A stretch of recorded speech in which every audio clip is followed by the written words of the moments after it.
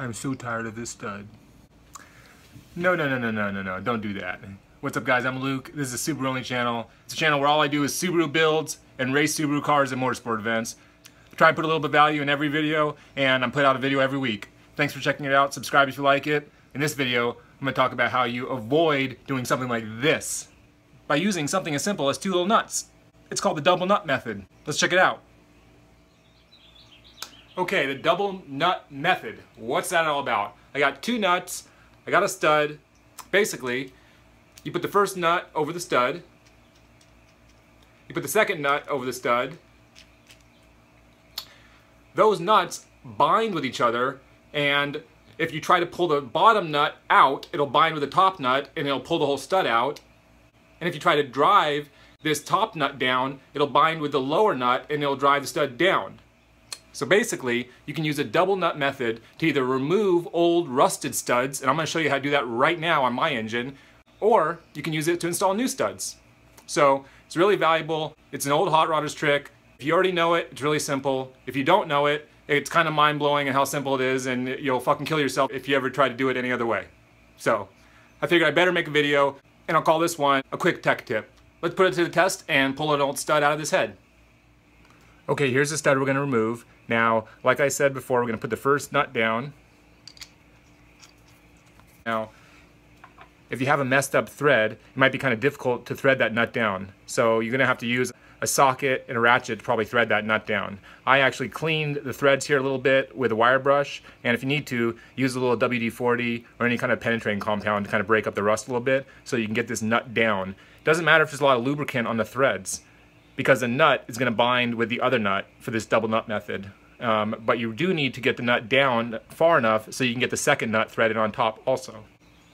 I'm going to use a ratcheting box end wrench.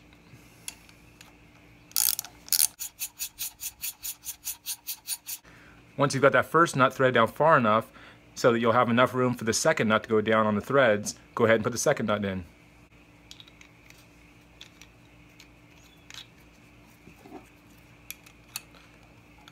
And tighten the second nut down.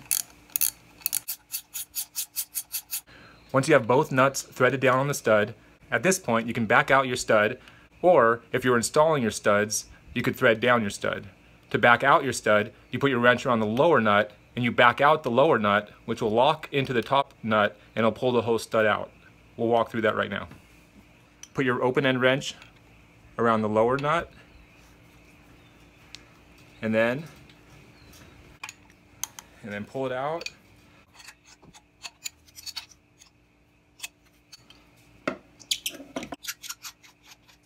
And that is how to pull out a seized stud using the double nut method.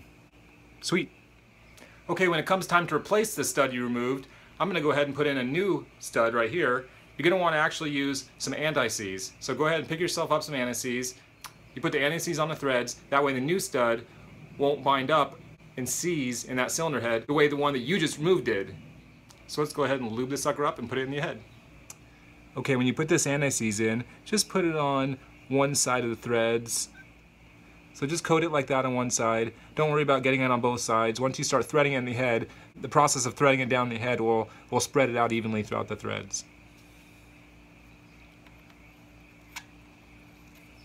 Okay, so once you've started it, you go ahead and put your first nut down.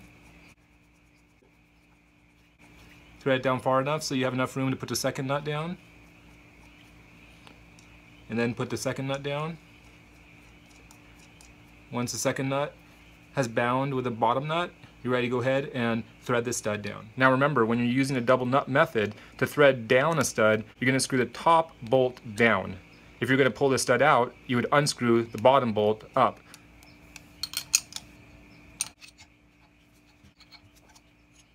Okay, once you feel that the stud has gone all the way down the hole and has bottomed out, you go ahead and use two open end wrenches to break those two nuts apart, and then they can easily unscrew off the stud.